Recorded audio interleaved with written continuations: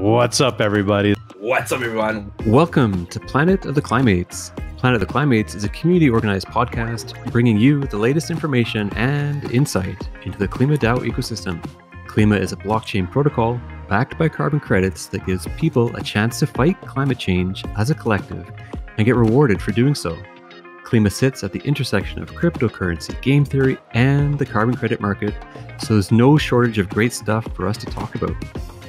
My name is Phaedrus, and I'll be your host on this adventure.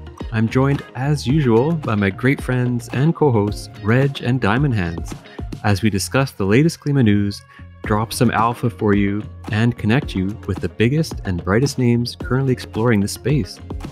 Today, we're chatting with Mark and Darren, the two founders and co-hosts behind the mics on the successful Olympus DAO Agora podcast. I'm really looking forward to this one, so let's just jump right into it.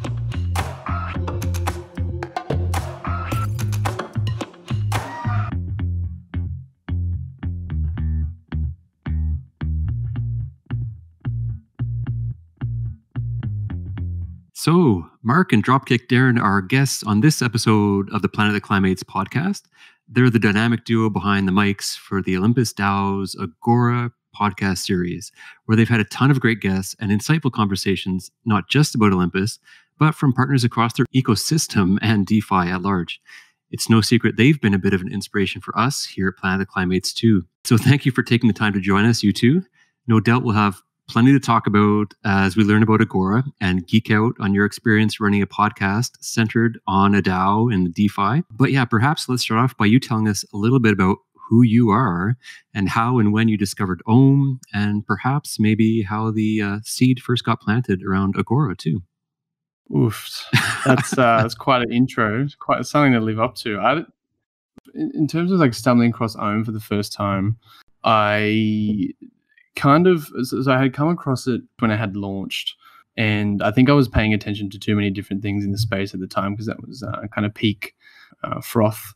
So I was kind of had my mind scattered everywhere across different things, and then kind of de-risked quite a bit in early May, and then I was like, I'm going to kind of start to research a few things that I had on my list, and then kind of Olympus was in one of the list of things to take a look at. And then long story short, the kind of crash happens end of May, I think. And I hadn't fully gotten to Olympus, but then I had really seen the chart looking absolutely disgusting. And I was like, it's time to kind of like try and understand what they're trying to achieve here. And I admit I probably read the docs 5 times before I vaguely understood what was going on and what they were trying to achieve. But is around the time that I started to get involved in things. And then we can start to touch on how the DAO started to form and stuff. But I want to hear Mark's story as well. Yeah, sure. So I've been around DeFi since, I don't know, when Compound launched, thereabouts. I used to have like a lot of Brave browser token, like BAT. I don't know if you guys know that one. I was like big on BAT. I still am like one of the biggest shills for the Brave browser.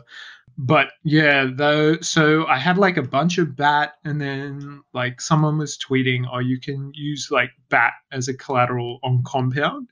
And I was like, oh, that's dope. I'm going to go play around with that.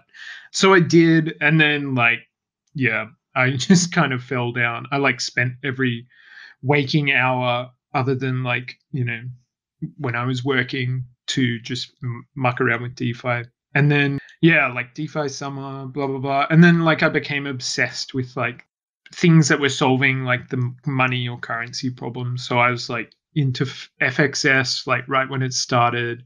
Yeah, I was in Ohm, in and around Ohm. I didn't get in the whitelist. I kind of got, they kind of, split some whitelist positions up to, 30 people that were drawn out of a random number generator. So I got kind of a quarter or half of a little slot there. And then, just kind of, I thought it was a stable coin to begin with, honestly. I was like, oh, that's right. So it'll go up and down around $1. And then that's where you'll make profit, and that's kind of, that's how the original papers described it as well. The bonding thing was very super complex, so I didn't really understand it. Then I was like writing a newsletter for Inverse Finance. I don't know if you guys know that one. They still got the newsletter. It's called the Inverse Starship. And I think Akron is now writing it. He's very good too. He's doing a lot of work with Concave. And then I was like, oh, Olympus is dope and needs a newsletter. And then kind of there's like a post I made. I was like, this is the newsletter. We should do it. And then Wortel was like, why don't we like make it a DAO project? And I was like, all right. And then we had to like, you know, negotiate for like, I don't know. I think our budget was like $200 a week or something. Yeah. I actually remember that initial kind of group because there was like a little formation within the DAO, a few people that were like interested in helping out. And then we had that private group, and then it kind of got to like the max in there. And then we had to kind of like spin up some kind of official channel. But yeah, those times were quite the ride, because I remember when we even, if we're going to kind of take it to the podcast, I remember our first, you kind of did like you love Agora Aloud. I love Agora Aloud. I want to bring it back in some way. No way. What is Agora Aloud? I mean, you can correct me, Mark, but I recall it being a SoundCloud link to Mark just reading out the newsletter. I think that's what it was. Gotcha. Yeah, verbatim. It was like an audiobook of the newsletter? Or? It was essentially, right. Like, anyway, it was pretty dumb because people like want to hear conversations about things. They don't want to hear sort of regurgitating something they can read. I guess we need to go back also to this concept of you guys having a budget. I mean, Phaedrus, should we look into that too, or? You need a budget. How come they never told us? You guys are getting paid for this? But just obviously, like the newsletter was central, kind of your first product out the door there, and not to just focus on you as people, but what were you bringing to the table? Like, were you writers, or you're in media or journalism, or had you done podcasts before? Like, what was this like? Were you diving in the deep end, or? Drop. I don't know his background other than he's a soccer player. He played soccer all around the world. I mean, if we're going that far back, I used to play professional sport for 6 years. And then I had kind of, towards the end of that, I started to basically make music on the side, but then that ended up turning into it was like kind of like an avatar-based producer. So I was like kind of creating like a music brand, via SoundCloud, and started kind of connect with people in the industry. He's never shown us any of this. Nobody's seen it. It could be psyops. Could be. But yeah, so I started kind of creating that. And so that was like kind of I guess I was running a myself without really even knowing it. And then so I guess the way that I started to get involved in Agora specifically is more like on the kind of growth and like iteration side of things. Whereas like Mark is very much the fundamentalist when it comes to the newsletter. Whereas like I feel like I kind of offer more of that let's try new things side of it. Yeah. So any plans to perhaps bootstrap the purchase of a premiership team for Olympus? Put that in the treasury? Maybe partner with Peter McCormick? Or We're talking to Kraus DAO for the incubator, actually. Who are these guys? It's a lot of the guys from Redacted, and they're trying to like buy a basketball team in the US. So wow. It's a very cool project. And they're like pretty good at I think they're trying to buy the Pelicans. Oh, New Orleans, yeah. Yeah. I think that's their first acquisition. Is that Alpha? No. I think that's no. I don't think that's Alpha. That's like straight up, I think, public knowledge. I hope. Yeah, it makes so much sense though, especially for a team that's been perhaps struggling for a while. Like I would love for the Toronto Maple Leafs to get purchased by a huge community and everyone kind of, yeah, exactly. And just everyone can kind of vote on decisions and whatnot. It'd be so cool. I wanted to switch gears to 3.3. So this is a topic that we were kind of discussing today.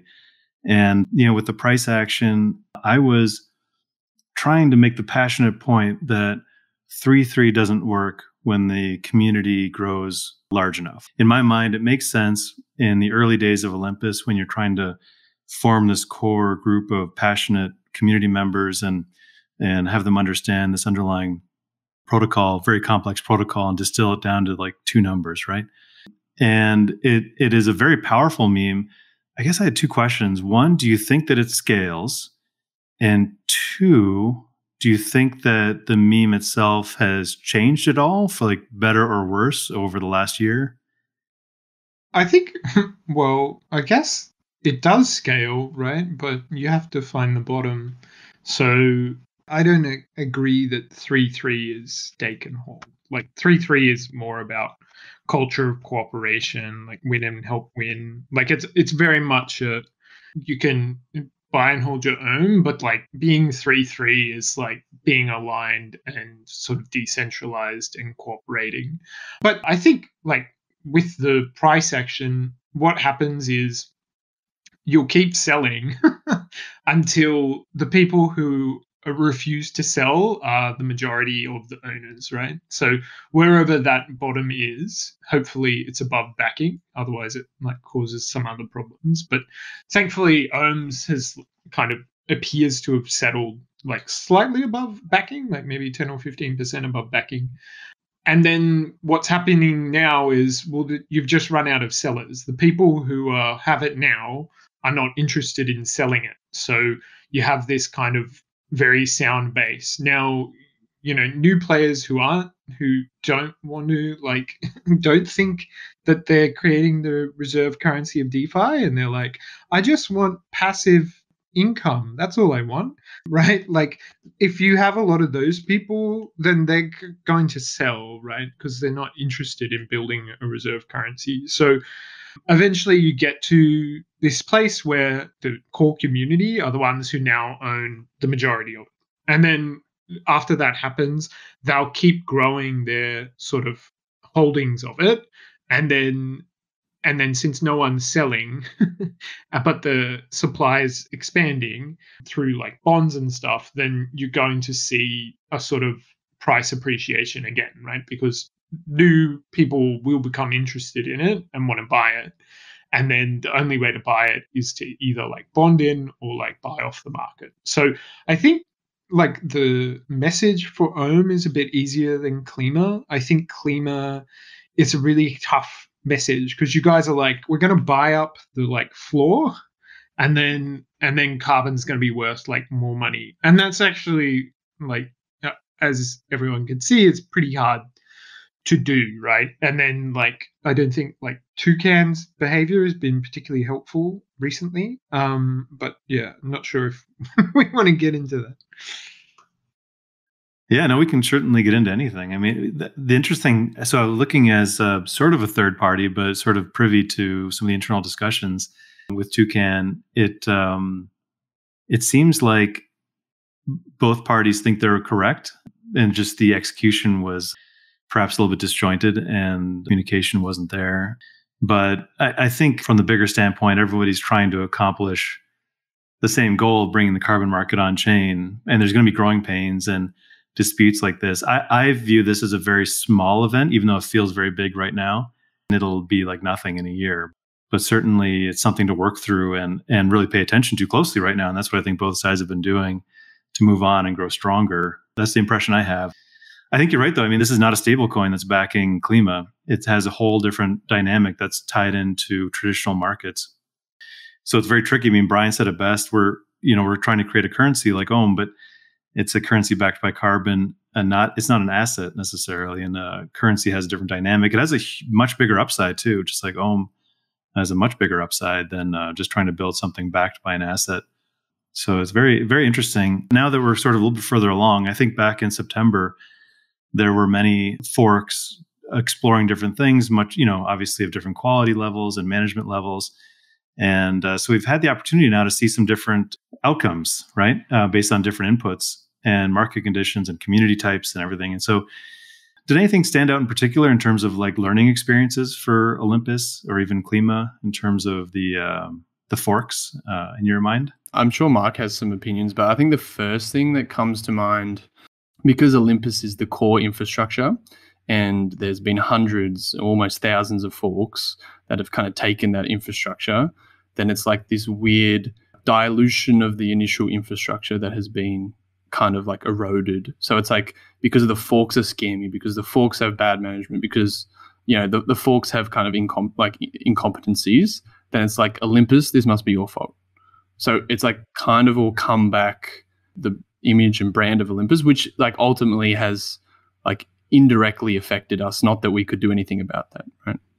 That's interesting though too, because you talked about earlier on, obviously, like Olympus has been through a down cycle before too, whereas all the forks, Klima included, this is kind of our first ride towards, again, what we hope is that bottom. Though you have that experience with Olympus of seeing the other side of the tunnel or the other end of it there. Yeah, I mean, the price action is not really, I think, anything on the existing community's mind. I think, like Mark has kind of touched on, I think a lot of people that remain in Ohm are those who take the long-term thesis that what is being built here is kind of like essential infrastructure for the DeFi ecosystem. So I think it's more so like you're like measuring kind of community activity, DAO execution. And I think those kind of things and kind of like the expansion of the economy, I think that is kind of like the things that I pay attention to in terms of like whether Ohm is performing, or not. I think like Klima's got a strong community, but it's really the problem I think for Klima is that it had all these non-DeFi natives, right? Like all these kind of TradFi people and like finance types and sort of people who weren't really interested in crypto but are interested in carbon. They are interested in like something that, probably makes them feel good and like they're solving a problem, but then they start to see sort of their money start to go down, so they're just going to exit. Whereas like Olympus like really built out like this very strong base of people who are like, we will not sell tokens no matter what. Like, so I think for Klima, it didn't really have a chance to kind of do enough education with the community because it's like upside didn't last long enough. And it was always going to be hard because people were like, hold on, this is backed by carbon.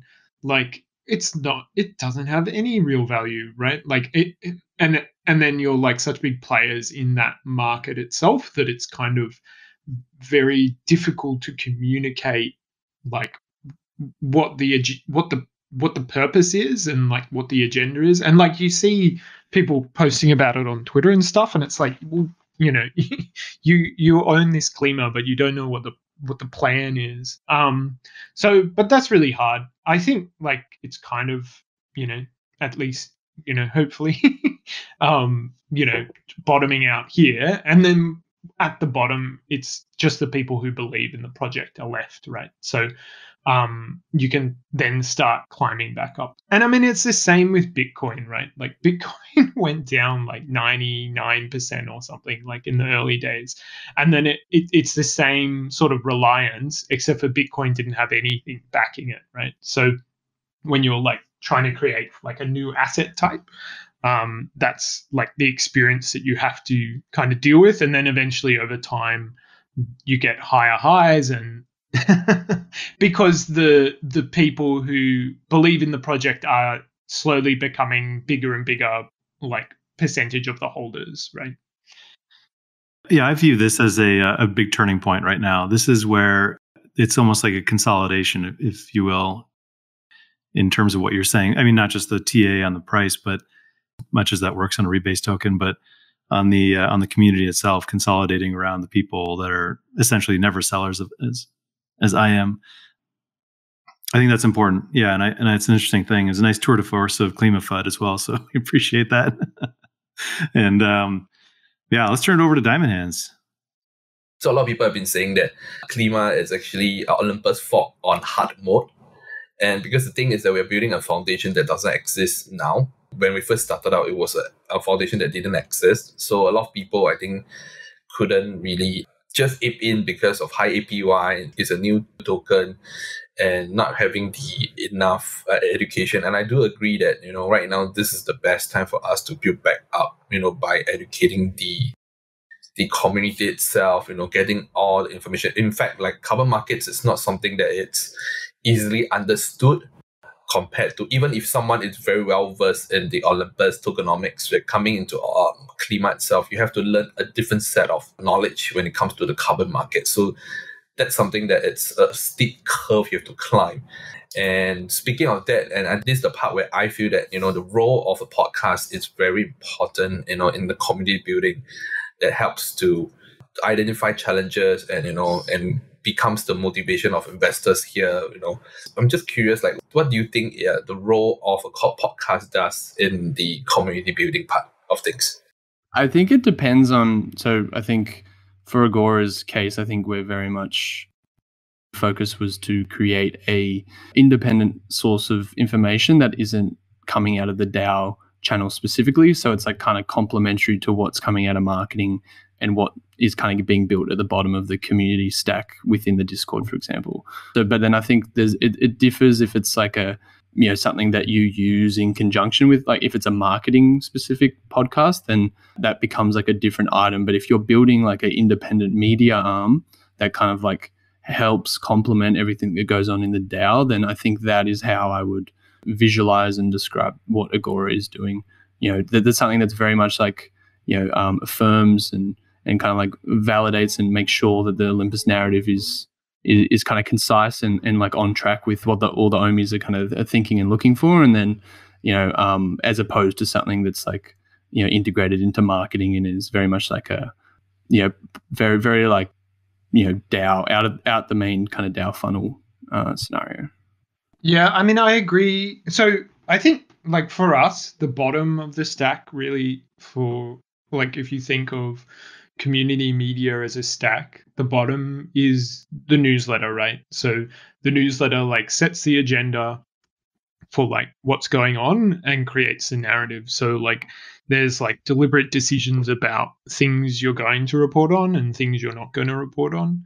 And then sort of what the narrative is around that.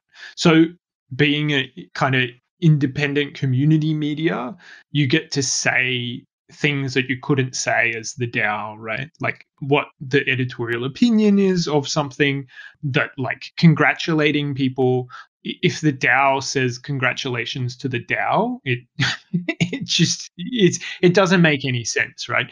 So then you build on top of that, and then you have like our podcast, like the news of the week, like we have, which is a conversation about what that news is and why it's important, and kind of you get a bit more detail around that. And then the podcast is really good because you get to highlight like whatever you think is important at the time. So we started off exclusively with guests from Olympus, and it's a really binding your community to the project. So like if you come on a podcast and you're like, one of the team members of the project, or like, you're working on policy or something, and then you go on the podcast and you talk about that, you're like bound to the project a bit closer then, right? Because you've taken on, opportunity to publicly represent sort of what the project's doing, and in a very public way, committed to the project. So, and that's like in the newsletter, we have like, Omi of the week. Like if the DAO is picking Omi of the week, then it's like it's less meaningful than a sort of like independent community sort of run shop. And then like Omi profiles is something we have. So if you are like profiled in the newsletter as someone in the community, that also like binds you to the community, right? And you think about the ways in which, you are part of the community and why it's important to you. And then like when you're in a downturn, these are the people who are still sticking around, right? The people who, take time to be a part of the project and represent it, and like have thought about the reasons why they want to be part of the project. And then we have like a couple of other things like the insights, so like numbers, so like that's just for people who are like interested in that type of thing. And then like some like cultural events and stuff which we've been working on. Like we had the yearbook last week, I think, and like that was just sort of all the people in the DAO and like a couple of the OG Omis and stuff. Yeah. So, and I mean, like having that publicly facing, it not only like is a strong signal to DeFi, like, look, here are all the people involved in building this sort of community and this product and this ecosystem. And then the people in it, like, feel very well disposed to the project as well, because the project's like, kind of highlighted them as like key members. Yeah, I think that's brilliant. I don't know about Diamondhands or Reg, but I've certainly thought about it more as the former, but less as the latter. But I think you're pointing out a really important aspect there too. That there's that ability to build that community from within your guests as well there too, and not just outward reaching, but fortifying from within. That's a good point. Yeah, I think in our case so far we've been juggling both. I think that would be fair to say, right? Like trying to bring in outside and inside.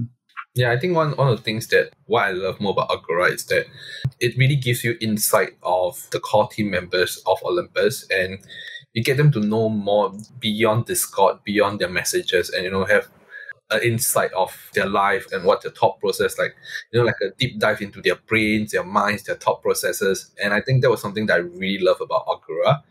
I think based on what you guys have shared with me, it's really very internal. It's just like giving the Omis itself a peek under the hood, what makes Olympus work. Who are the ones behind the scenes working hard, and letting them have an opportunity to let the community learn about them and build the community from inside out. That's what I'm understanding. Yeah. It's like a really strong signal in itself as well that someone's taking the time to interview these people or like write about them, and that builds like confidence in the community. Oh, we've got this bunch of people who go around and sort of interview our members because our members are important enough to be interviewed. Like it's kind of self-fulfilling in a little bit of a way as well. So I just want to note that we do share a producer in Don Mijou, and just want to give you guys a little bit of a congrats too. I believe you're 60 episodes under your belt so far right now. Is that right? Yeah, I think we're definitely. I think with the addition of kind of like a season 2, I think because we've started new numbers. But yeah, I think you're right. If you include the bonus episodes as well, we're very, very definitely beyond half a century, so we're on our way to 100, which is exciting. Yeah, number goes up. Yeah, number does go up in terms of content. That's what Agora is about. Yeah, we had no podcast experience whatsoever prior to launching this. Wow. Yeah, I think prior to I think Don has been such a saving grace in terms of like allowing me to pursue some other things in terms of like facilitating new things and kind of like trying to push some more things on the strategy front. But I think prior to Don, I was kind of relying on a lot of my past kind of producer, as in like music producing background. But if Don didn't come in, I think I would have definitely started to get a bit burnt out in that sense, trying to like workshop, trying to like edit and clean up everything. It's definitely my hats go off to Don every time he kind of pushes out the quality content. Yeah, that's a ton of work producing podcasts, and yeah, big thanks to Don, and hats off to you guys for hitting that 60 episode mark there too. I think here for Planet the Climates, we've definitely looked up to you guys and copied a few ideas along the way too. I think our launch episode was with Usfi, who I believe was your launch episode as well. Is that not right? Yeah, that's right. We had the news and the we had you and me doing the news, and then we like stayed on the podcast, and it was like this hour and 45-minute monstrosity, which was like both the news and an interview with us. It was, and I'm pretty sure it was like kind of, there was like pops in the recording that I couldn't remove. It was just like all over the place, but it was lovely. And I love the fact that will always be catalogued for people to kind of go back and have a look at, because I think kind of going back and seeing how things progress and how we've kind of like worked on things out in the open is how like progression should be like showcased or highlighted. Is like no one ever is perfect, so I think you need to kind of just like start something, and then from there you through kind of like sheer effort and will, you can figure out how to do something. Yeah, I think that's been our mindset as well too, iterating and just tweaking and improving as we're hitting the ground running here too. But yeah, my question there for you with your 50, 60 episodes under your belt is beyond that first one with Usfi there. Do you have a favorite interview perhaps that's stuck with you? I found Apollo's quite interesting, considering Apollo was kind of around during the Web 1 times and was like kind of talking about, you know, what things were like back then and just how like kind of cycles of innovation happen.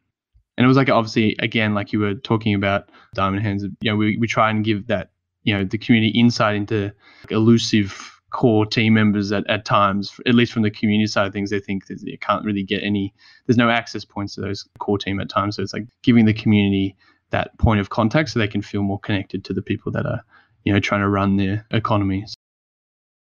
I really liked the one with the Klima crew. I had no idea. I was like, oh, okay, this makes a lot more sense.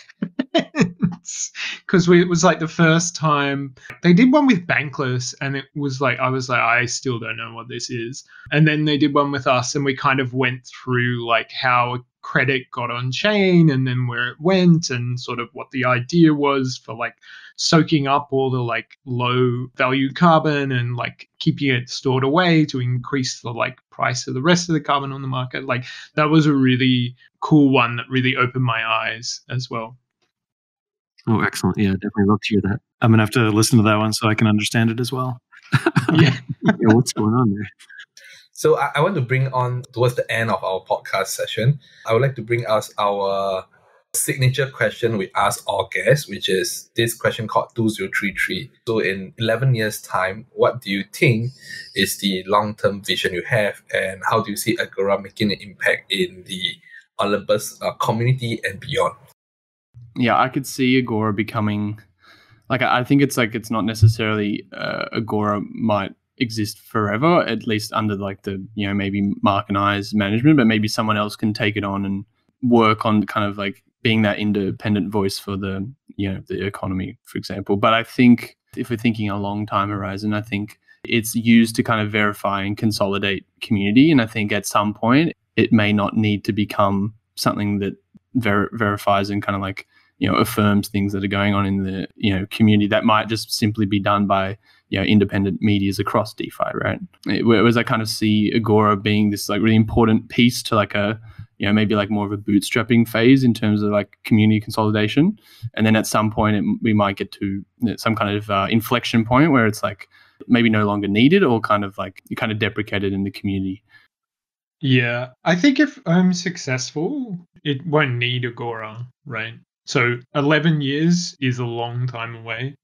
11 years will probably be the decentralized currency of the world, and it'll be in like all projects' treasuries, all like, I mean, DAOs will probably become the new corporations, and everyone will keep their savings in Ohm. And then like, I mean, you don't, like if everybody already has it, then you don't need like newsletter or podcast or anything like these. I expect we'll roll out to be like a sub DAO, and we'll get like a grant with some funding, and then we'll just go off and sort of like expand, right? And like talk more about the economy and like projects that are like, you know, building on top of Ohm or are related to Ohm, or Ohm owns some of their equity. And then slowly it becomes, you know, DeFi, goodwill, media arm that highlights projects that are using Ohm. But eventually like Ohm becomes ubiquitous, and you're not sort of identified by holding Ohm because everybody has it, and you don't really need Agora then. So hopefully we'll be obsolete is my grand scheme. I think that's a brilliant perspective answer there to appreciate that where the podcast fits and where the, you know, the newsletter and your media vision fits in the developmental scheme and plan in the future for Olympus. And we certainly do hope it succeeds to the vision that's out there. I think just to wrap things up here too, maybe a little bit of a question reflecting an earlier question back to us on Planet of the Climates here. Do you have any advice for us, you know, given that you're sage and you've got your 60 episodes under your belt there, advice for us in terms of our next steps on the podcast, or a guest that you think would be just brilliant for us to feature, whether it's low-hanging fruit or a stretch goal? Or I think if I was going to give any advice, that sounds funny. I don't know what's useful in my advice, but I think people inherently want to see people make mistakes. Like I think, as in like an open and kind of like, humble sense. Like it's like I think by kind of doing things out in the open, I think is like one of the most important and like effective ways of like, especially interacting digitally. And I think like trying to be as like human as possible, behind the avatars, I think is like a really undervalued thing when we're kind of pushing community or content in the space. So I think that would be my 2 cents, is to kind of like remember that we're all human behind the avatars and try to like, be that yourself, and also like think of the guests in that light, or like anyone that you're doing content with. Yeah, that definitely hits home, or I think it's something that resonates with us in terms of, being authentic or expressing our personalities too. We've just gone through a little bit of a rebrand, I guess, with our marketing team helping us out, and we've got our little Climate avatars, so we're kind of expressing our personality through there. And yeah, hopefully we can continue to do that through the conversations that we have as well too. Yeah, I think having a script can be like a little bit disjointed. Like the most interesting things people say are like, the things that aren't sort of going to come from a scripted answer, and just like being able to be curious on the podcast and sort of explore areas that like, other people wouldn't have necessarily investigated, or like, like a kind of any shared experience you've had with the guest, or people just want to listen to nice conversations. They don't really care what's said. Like people just want to hang out with like-minded friends.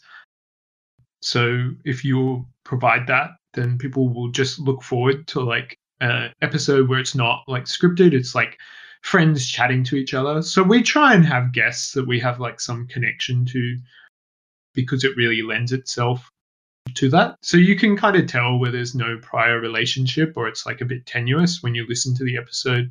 And those are generally our worst episodes in terms of like being uninteresting, or like something you wouldn't want people to listen to, or people wouldn't want to listen to. So yeah, that's what we try and do. Just make it super chill. I think like the one with Scoopy, we were just jamming about like, what the fuck's happening with MIM, or like their like leverage strategies or whatever. Like that's really fun and interesting to hear his opinion about that, right? Like, and you wouldn't be able to set that question up. Like, what do you reckon about this other random protocol? Like, it just kind of arises emergent from the conversation.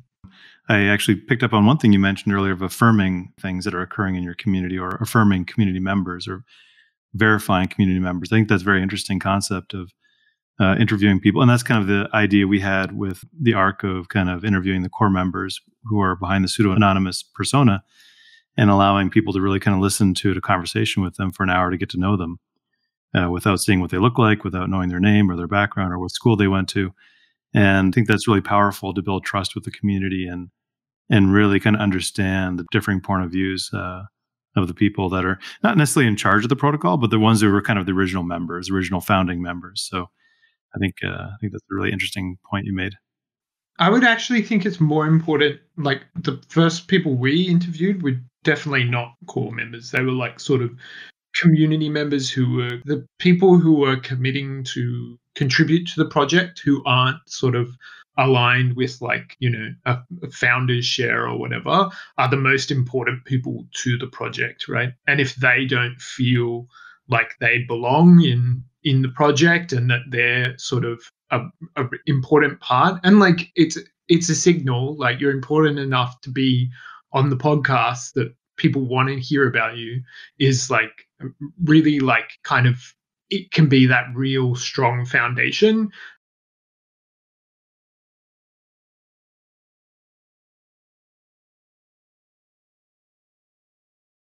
for like building out the community, right? These community contributors who've come on board. Well, yeah, excellent. Yeah, Reg or Diamondhands, any other thoughts or reflections there too? But I think that's, really, really appreciate that advice, and look up to your show, definitely. Just want to thank you guys for taking the time. I really appreciate it. It's been a wonderful time getting to know you guys. No, pleasure. It's lovely to chat to some fellow media folks. It's also just nice to kind of see that, like, you know, people also like starting to realize that this, like, you know, independent source of media to like complement all things going on in the DAO is just like a really, you know, strong kind of marketing tool to kind of, you know, like I said, complement everything. Excellent. Definitely a little bit self-serving for us, but we just love having that chat with you and be able to look over your shoulder and learn from your experience there too. Definitely, this has been a really eye-opening experience with you guys to really hear.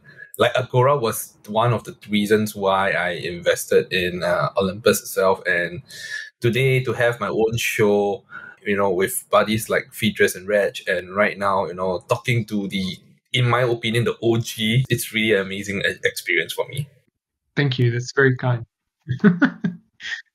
Yeah, that is very kind. Yeah, I just want to thank you guys for having us on and like, you know, thinking of us in that light. I think that's very kind of you. Feel free. I will have my DMs open, so you can always message me regarding anything. I feel like I'm a pretty approachable person. So if anyone ever wants to talk or jam on stuff, I'm always open to communicate any. Yeah. And our Twitter handle is at Olympus Agora. And my handle is at Mark11 ETH. I don't really post that much on Twitter. I just retweet things mostly. Drop, on the other hand, he's a real Twitterer. I don't know about that. I think it's tricky. You don't want to be too much of an engagement farmer, but you want to kind of keep the drumbeat going. But I think maybe when we hit 100 episodes, we can do a check-in with Klima. We can get some of you guys on that and do like a big joint. We can have a round table. Get redacted guys in here. Yeah, round table. Yeah. All the podcasters. Podcast Battle Royale coming up next. Right. Thank you guys for being here. Really appreciate it. Thanks, guys. Right.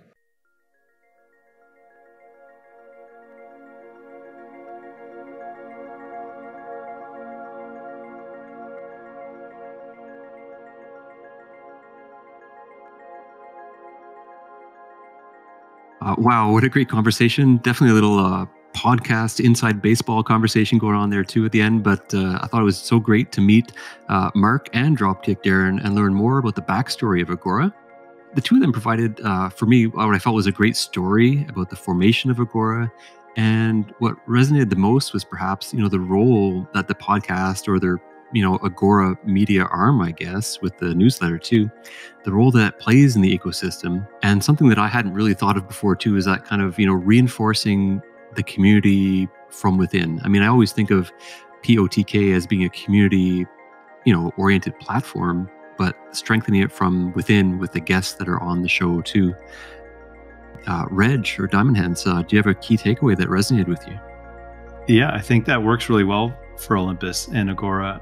And I thought that was very interesting too, just the way they kind of were a little bit more focused on the internal community and reinforcing it and recognizing people that are they view as having a positive impact on the community.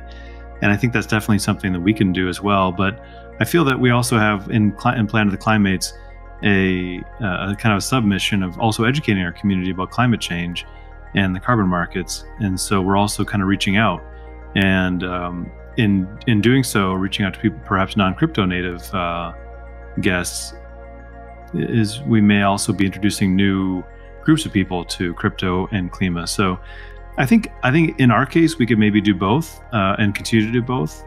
But it was interesting to hear their folks. And I think that works really well for them. Yeah, definitely. Diamondhands, what stuck with you? I think this is very interesting to see how Agora is. Like, I never knew what was the intended role of Agora in the Olympus ecosystem. I always, like, one of the earlier days when I first invested in Olympus, right, was through listening to Agora to understand the core members, what's their thought process, have a bit more insight.